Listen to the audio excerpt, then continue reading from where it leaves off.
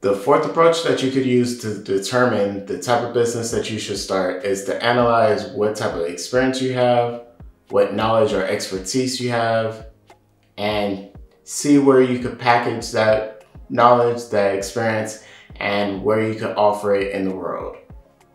Many of us have years of experience in a particular department or position in a particular industry, and with that experience, we gained and retained a lot of knowledge about that industry, about that department, about that role, and about whatever it is that our job or our experience is in.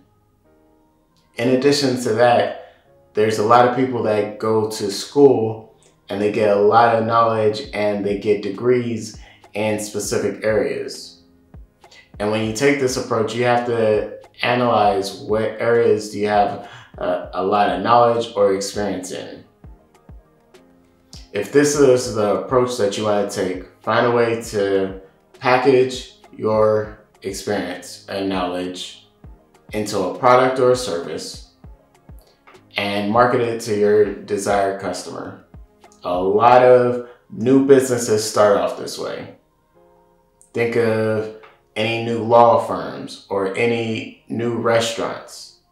Most times, the owner of the new firm or the new restaurant started off in a larger restaurant or law firm.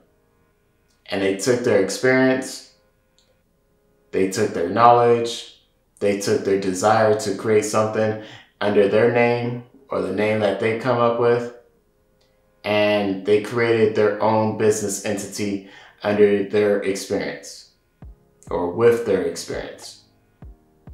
And you could literally do that with pretty much any type of industry or career field.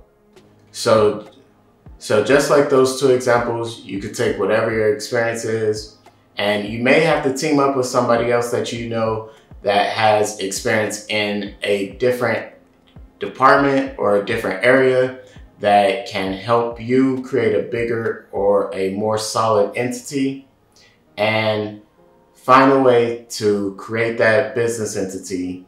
Find a way to create a product or a service around your knowledge and experience and offer it to your ideal customers.